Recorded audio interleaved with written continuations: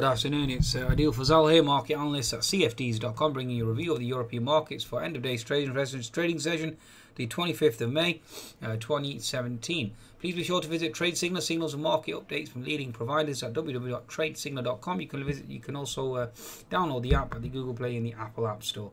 Okay, now in terms of stats, Asian markets overnight quite stellar. The Nikkei up 70 points, the Hang Seng Shanghai up almost a percentage point, Shanghai up 1.4 and the Hang Seng up 0.8%. So quite a stellar move in Asia overnight. Certainly seems like they've shaken off the weakness from the Moody's downgrade. So impressive how overall just a day can do in terms of the Asian markets. You can see the Shanghai now certainly rallying into gap fill. Okay, so certainly multiple more gaps above, and we'll see whether or not that can be sustained. Okay, in terms of the European markets, the stats for the day. You have the FTSE finishing more or less flat, up 2 points. The DAX down 20 points, although it was down a whopping 130 points at one time from the actual potential high. The French CAC down as well. I think the pivot low on the German DAX, if I can recollect. Let's just bring this up here. 10-minute chart, you can see it was crash bang wallop. The pivot low was around the 12,545 level. Quite an impressive sell-off as well. So certainly under pressure. Okay, the CAC as well under pressure as well. The CAC finished lower. The FTSE MIB certainly finished lower as well. So the European market is certainly finishing negative, even though we had a stellar rally overnight in Asia. Also, US markets hitting new highs. Especially given the fact that the DAX certainly plunged, I was expecting US markets reversing. But the US markets certainly seem to be on a different planet altogether. If I bring up the chart of the S&P 500 here, even with the talk of tapering as well towards the end of the year, tapering is having absolutely no effect on US equities at all. If anything, tapering is certainly being perceived as being bullish, which is really puzzling. Let's put it that way. Okay, so certainly pushed and broken higher here on the S&P 500. So certainly a V-shaped move. We closed the gap below, and then we've left multiple gaps behind, and obviously pushed to new highs. I mean, I'm not too sure how to understand this, to be honest with you. It really is baffling, especially given the fact that you have the Trump investigation still ongoing. Oil prices certainly plunged today as well, and that had no effect on the S&P 500 too. Bring up the price of oil here.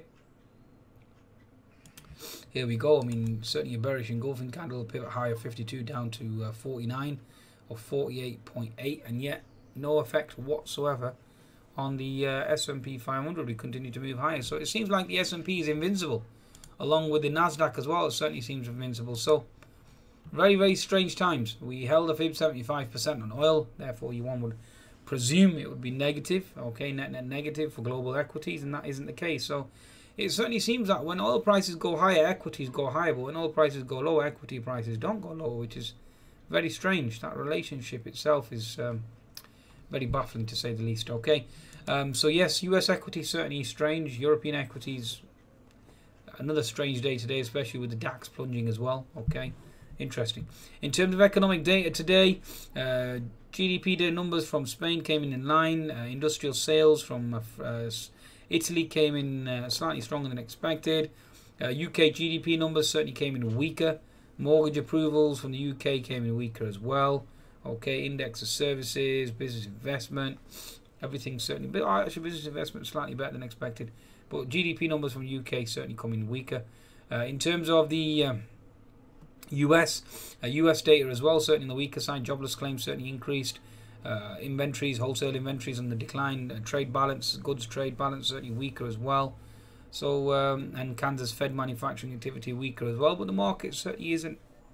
I'm not too sure. The market certainly seems to be inundated or is consumed with an alternative opinion in terms of US markets. So again, very, very strange. Okay, let's see exactly where we are technically speaking. Daily chart of the German DAX, certainly a bearish engulfing candle, certainly weaker. We're certainly putting in a lower high here, no thrust higher, especially given the fact that US markets are pushing to new highs. European markets did not follow through, and that certainly is a warning sign, especially for US equities anyway. You can see here we're holding that 12,700 level. We're certainly bearish engulfing candle and we're consolidating here. And we're looking to flush lower. We've already seen a flush already to down to 12,540. Okay, so next flush potentially will be to 12,400. So certainly very puzzling as to why US equities are continuing to move higher. What's the catalyst there? especially given the fact that the budget proposal that's been put forward has been basically slashed or cut to pieces, and certainly been dismissed as being amateur, okay, according to Mr. Summers. So again, interesting. 10-minute chart of the German DAX. You have resistance here now at 12,670. Watch out below.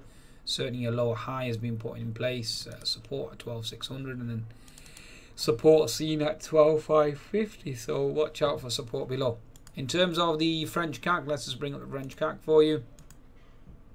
Daily chart, the French CAC here. Okay, still again lower high being put in place. No higher high, no real rally higher. Especially given the fact that the Euro USD certainly still remains above 1.2, 1.12. Okay, so again, we'll focus on that too. Daily chart from my perspective looks like a bear flag. 60-minute chart holding that key resistance where previous resistance equals support, holding fib 75%. You have bear flag in motion. Okay, so again looking to potentially flush lower, so bear that in mind. In terms of French CAC, 10-minute chart, the French CAC. Symmetrical wedge is broken southward, so again looking for further weakness down to 5310. You have an unfilled gap below at 5290, so again we'll be looking to target that. We certainly have double top in place, certainly no higher high. Okay, certainly a double top, and therefore bias would certainly be indicated lower. So looking for lower prices. Okay, that's the summation really for European equities. FTSE 100, same concept here. Daily chart at the moment, held resistance, hasn't broken out. Certainly not joining its US peers and breaking higher. Again, that's a warning sign. 60-minute chart certainly holding double top. Okay, again a warning sign. 10-minute chart, double top intraday.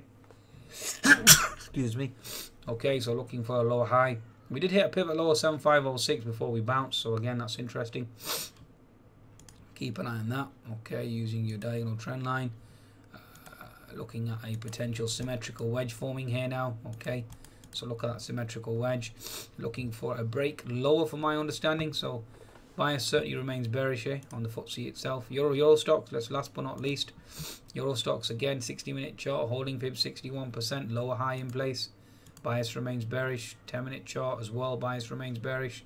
All lower highs thus far, looking to potentially test 3570 and then obviously potentially lower. So European equities certainly bias remains bearish, looking for lower lows, lower highs, and looking for obviously markets to move south.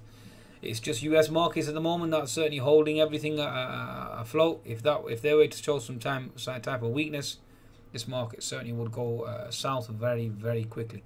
On that note, please be sure to visit cfds.com for your trading needs and certainly take advantage of the bonus. Goodbye now.